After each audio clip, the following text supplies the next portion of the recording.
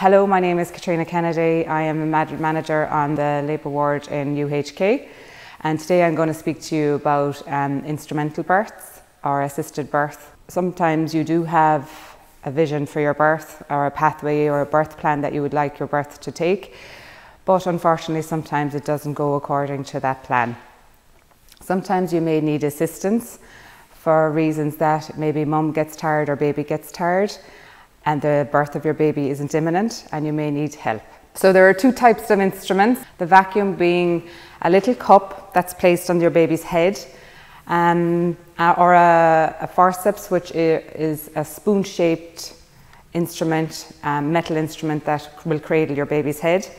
The decision to use either is based on a doctor who examines you, and following his examination, depending on his findings, the decision to either use a vacuum or a forceps will be used. So once the decision is made for an assisted delivery or an assisted birth, there will be extra people in the room. The paediatric team will be present, an extra midwife will be present, and the obstetric team will keep you as well informed of everything that's going on, both yourself and your partner, throughout it all. In preparation for an instrumental or assisted birth, it may be necessary to put your legs in the lithotomy position with your consent. This would entail lifting your legs together and placing them on stirrups that are on the bed. When the doctor is placing the vacuum cup on the baby's head, it may feel a little bit uncomfortable.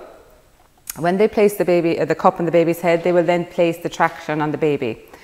We will await the next contraction, and then when the next contraction comes, you will push, as you have been.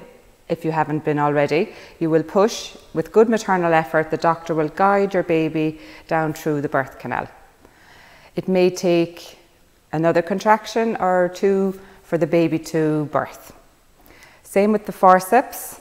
As I said, they're metal spoon-shaped instruments.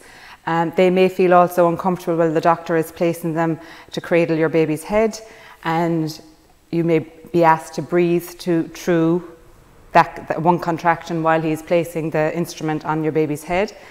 When the next contraction comes, the doctor will ask you to push as he assists your baby through the birth canal. So it's a two-way effort. You need good maternal effort as the doctor just guides your baby through the birth canal to birth. The baby will then be birthed onto your abdomen or your tummy to allow for skin to skin.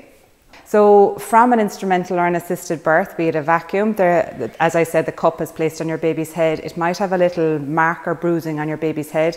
So just be mindful of that, and the few days in hospital, maybe lesser handling, and that the baby might have a little bit of a sore head. And from the forceps also, the baby might have little marks or bruising on its head too. So just minimal handling if you can, maybe just by mom and dad would be sufficient, just to mind the little baby's head.